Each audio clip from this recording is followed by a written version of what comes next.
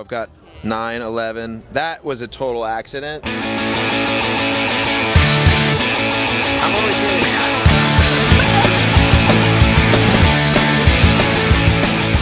Hello, I'm here with Mike Herrera of MXPX and Self. I'm doing a lot of solo stuff, so yeah, I'm here with myself. Yes. How are you? I'm good. Good. Good. Are you here just doing solo stuff, correct? Yeah, I'm doing solo stuff.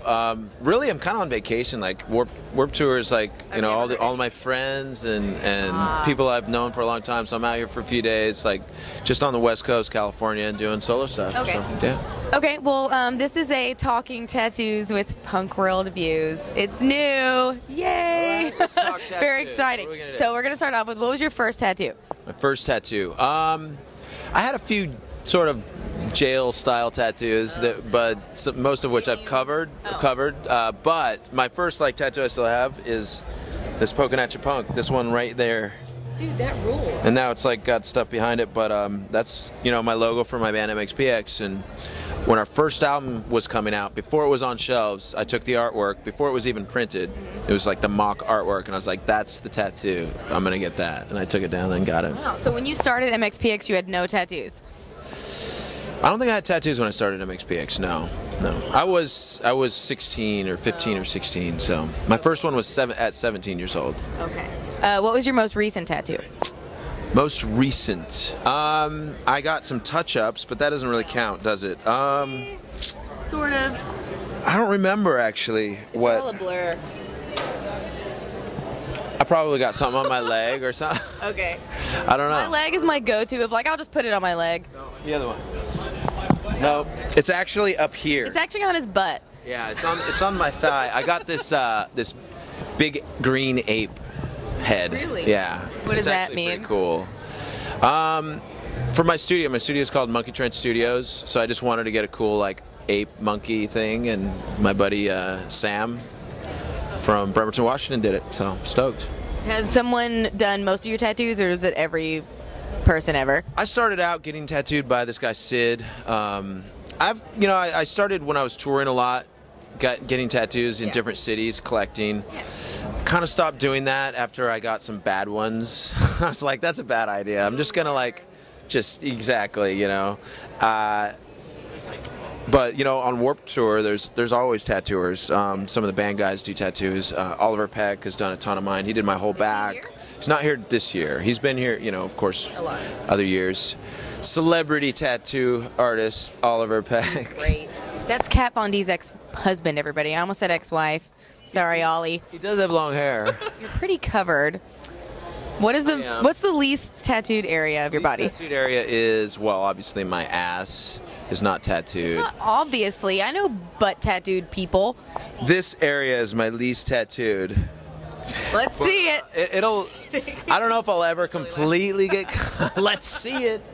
I don't know if I'll ever completely get covered, but in my mind, I always thought I would probably get pretty close by the time I kick the bucket.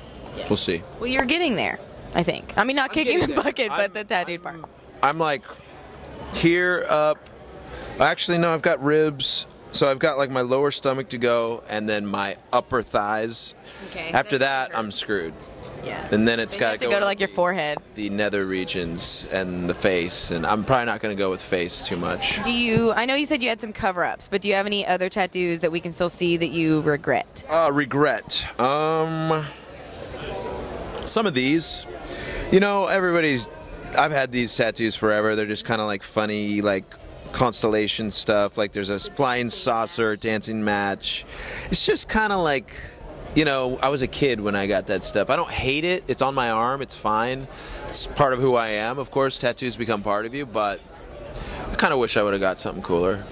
Prime real estate. Yeah, I started getting tattooed too early, I think. I didn't quite understand what was happening, and then, of course, traditional tattoos like Sailor Jerry style is what I'm into, and I just wish I had. Exactly. You got some really good stuff. Thank you. One of my favorite tattoos is actually, well, this guy. I like that. I really like this guy. What was I looking for? My ship. What is this? Oh, my little sloop. Oh my God. That's the smallest ship tattoo I've ever seen. Get in there, Chad. And Keith Underwood did this in Bremerton, Washington. He was on the Warped Tour. They had a day off, so they came to my hometown and hung out. Wait, which is? Bremerton, Washington, up near Seattle. Okay. And he did. I got like 11 tattoos that day. They were all really small. Oh. So I got an 11. That was the 11th one. I've got a couple 9s here and there. 9 is my favorite number. So I've got 9, 11. That was a total accident. Was that before 9/11? It was after 9/11, but it was like, oh shit. I was like, that's kind of weird, but Never forget. yeah, never forget. What's your favorite tattoo? Probably my back or my sloop or my hand. Maybe it's because I see it a lot, so I like it. Wait, what's on your back? I've got kind of like everything on my back. It's an eagle on a crown, and like there's. Woo! Oh yeah. Whoa, that's very nice. Okay. Yeah. So. I got Mike Herrera to take his shirt off. Yeah. Well, you know. You did. Well, obviously I'm familiar with your music, both being, but can you tell everybody what your solo stuff is like, because they might not be familiar with it? Well, I do a band called Tumbledown when I'm not doing MXPX, and that's sort of like just a different band, but I also do just Mike Herrera solo guitar stuff, and honestly I do like a lot of MXPX songs. People shout out songs, I do them. I do covers, I do Tumbledown songs. It's just kind of a mix of everything I do with the bands, but by myself. Yes. Yeah, and I do change it up. I change the guitar parts a bit to make them fit more of an acoustic vibe, and it's pretty fun. Yet, you know, I get a little more serious at times. It just depends on the crowd. Like if I'm in a different setting, you know, a non-Warped Tour setting, maybe like a bar that's everybody's drunk. Well, I'm gonna play drinking songs. If I'm in a more of a nightclub where everybody's wanting to hear something really serious, I'll play songs like that. So it's kind of fun because I can just pick and choose songs and tailor my set to my surroundings. It's only you. It's only me. Fuck everybody else. Yes. Okay, what did you think about the acoustic basement tent today? Do you feel like it was a good little area? Yeah, I mean, my only complaint is probably everybody's complaint is it's a little loud everywhere else. So at times it can kind of be interrupting or a little confusing, like, okay, what's happening here? But aside from that, like, the PA is actually pretty good. Like, it's pretty loud.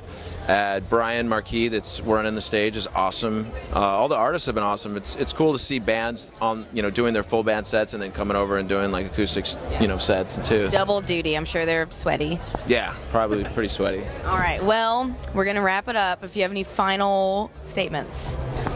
MXPX has a new album, Plans Within Plans. It's skate punk at its finest. Check it out. This is Denise and Mike. Goodbye. That's how you do it?